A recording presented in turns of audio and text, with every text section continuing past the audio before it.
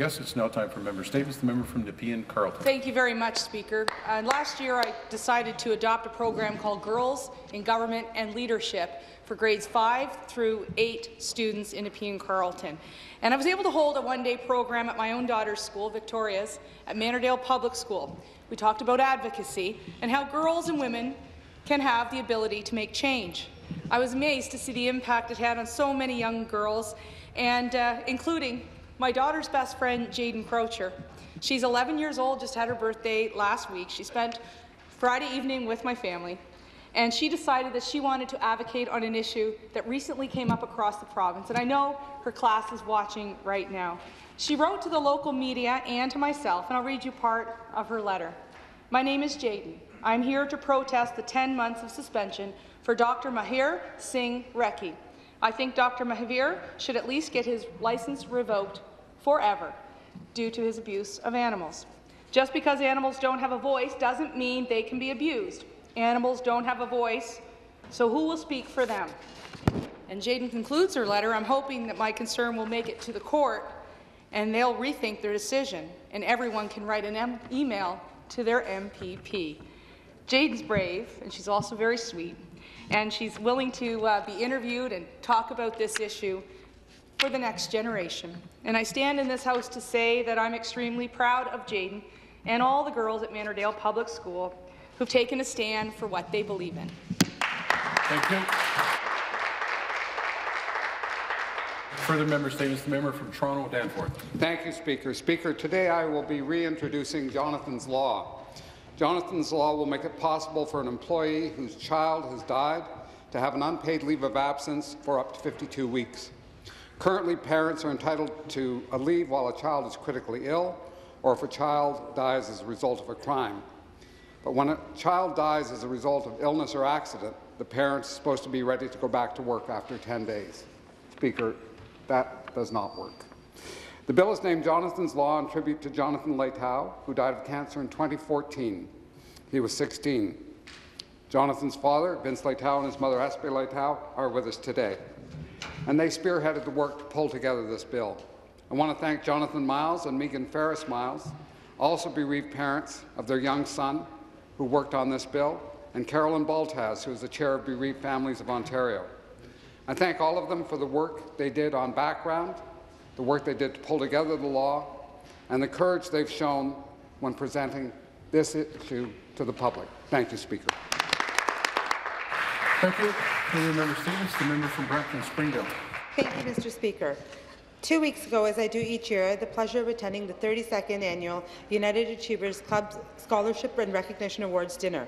On September 17th, 15 recipients were recognized with scholarships in Brampton, with approximately 200 guests in attendance. The keynote address was delivered by Ms. Tanya Walker, a Law Society of Upper Canada bencher and lawyer. The United Achievers Club was established in Brampton in 1980 and gave its first scholarship in 1985.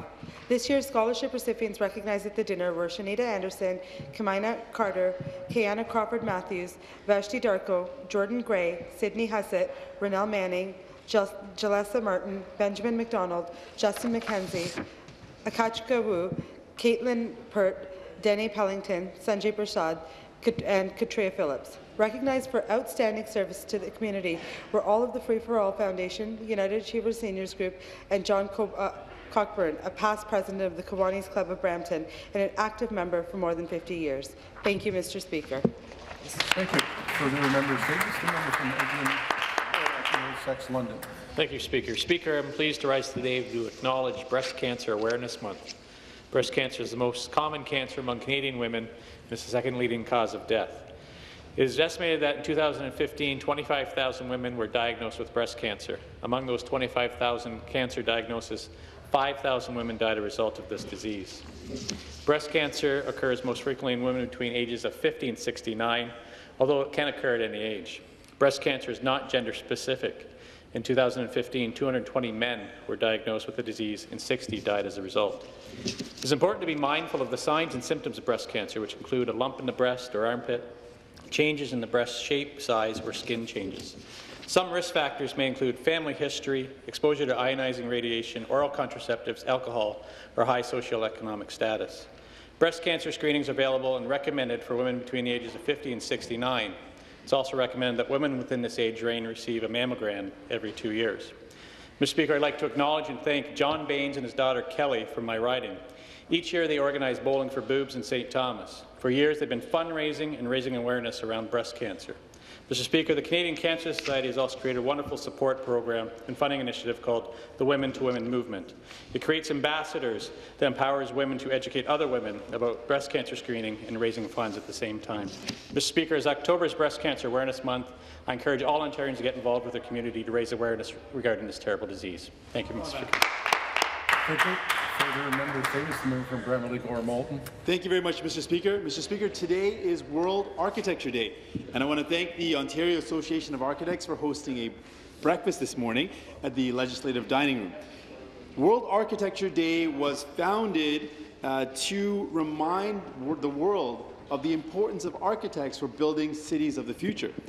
And it's important to acknowledge that moving forward, there's certain principles that we will need to rely on architects to ensure that our cities are more sustainable, are built in a way that's environmentally friendly, and are built in ways that work with the environments that they are built in.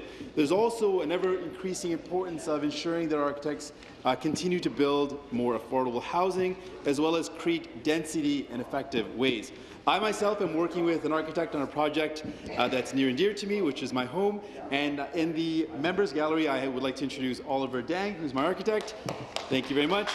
And a special shout out to Canucks designers Sarah and Lindsay, who are the design team.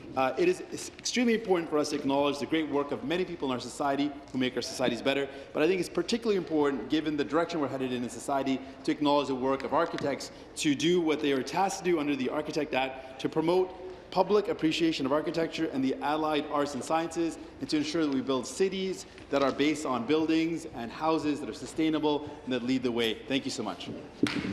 Thank you. Further member statements, the member from Etobicoke Lakeshore. Thank you, Mr. Speaker. And indeed, today is World Architecture Day. The first Monday of October of each year has been deemed to be this very important day when we do consider the contributions made to our communities, to our cities, to our daily lives by architects. Mr. Speaker, what drew me to study architecture and to that profession was the ability to help improve our community and improve my neighbours' lives. And architects throughout this province are collaborators, artists, and ultimately problem solvers, solving the problems of how to make our communities, our cities more livable, how to make our grand places and our more humble places viable, pleasant to live in, pleasant to work in. Mr. Speaker, World Architecture Day is important because it focuses everyone's attention on what are some core human needs of shelter, of community, of space that is livable, that is inspiring, and that helps us achieve those things we aspire to. So, Mr. Speaker, today we're very grateful to the Ontario Association of Architects, its President Toon Dreesen, who's here to inform us about these issues. And today, Mr. Speaker, it's important that all MPPs recognize that architecture matters. Thank you. The member statement, the member from Lambton Kent Middlesex. Thank you, Mr. Speaker. I'm pleased today to have the opportunity to recognize the great work being done by Junior Achievement in my riding of Lambton Kent Middlesex and right across Ontario. Junior Achievement is the largest youth business education organization in Canada, and for over 60 years they've been preparing young people to succeed. I was fortunate enough to participate in Junior Achievement when I was in high school, so I can personally appreciate the impact of their work and how they can inspire young entrepreneurs. Today, thousands of dedicated volunteers continue to deliver financial literacy, work readiness, and entrepreneurship programs that give students the knowledge and confidence to meet the personal and professional challenges of their future. The Ontario PC Caucus recognizes that financial literacy is critical. We applaud Junior Achievement's work to give the development of these vital real-life skills, such as budgeting and investing, a greater presence in our public education system. With the recent revelation that half of Ontario's grade 6 students are failing to meet the provincial standards for math, and the news that household and government debt have reached all-time highs in our province, Financial literacy is clearly more important than ever. Mr. Speaker, I want to encourage all students and parents to explore the opportunities offered by Junior Achievement, as well as to commend the businesses and thousands of volunteers who make these educational opportunities possible. Thank you. Thank you. Further members' statements. The member from Nickel Rainbow District School Board announced that significant decline in provincial funding has triggered accommodation reviews for many of their schools.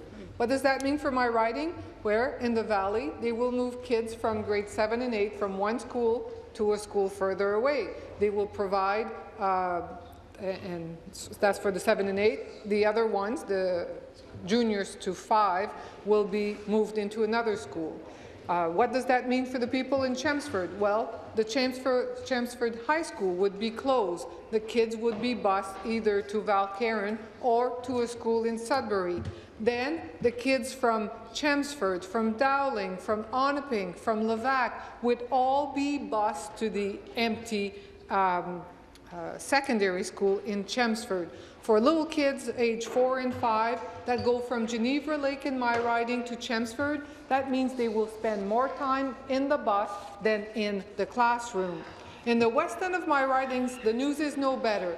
They are planning to close the Lively High School. All of the kids from Lively will be bused, you guessed it, to schools in Sudbury, and the 7 and 8 would be moved into the already tight for space Walden Public School. I've seen this movie before, Speaker, and it always worked the same way. Kids in rural school in Nickel Belt get bused to big urban school in Sudbury. You know what that means? That means that the school is there to teach kids, but it's there to build healthy communities, and we're losing all of that. Thank you. Thank you, Speaker. Further members' statements. The member from Eglinton Lawrence. Thank you, Speaker. Today I'm honoured to commemorate Rosh Hashanah, a very important high holy day for members of the Jewish community all over Ontario and in my riding of Eglinton Lawrence and all over the world. As members of the Jewish faith come together to celebrate Rosh Hashanah, marking a time of year in their lives to reflect on the year ahead. This past Sunday evening marked the first day of Rosh Hashanah, translated as the head of the year, also means the Jewish New Year, and is one of the high holy day holidays. On this day, Jews are called to examine their lives, focus on penitence, and plan for the new year. Some of the observances during Rosh Hashanah include blowing the shofar, a hollowed-out ram's horn. Blowing of the shofar is meant to wake up the soul and motivate repentance during Rosh Hashanah. Eating sweet foods like apple dipped in honey, pomegranates, challah symbolizing the hope for a sweet new year, and a special prayer is recited thereafter. May it be thy will, O Lord our God, to grant us a year that is good and is sweet.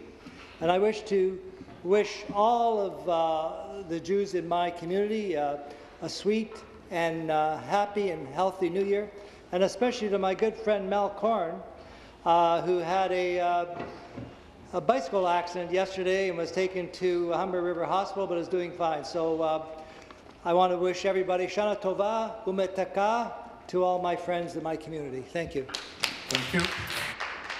I thank all members for their statements. It's now time for reports by committees. Reports by committee.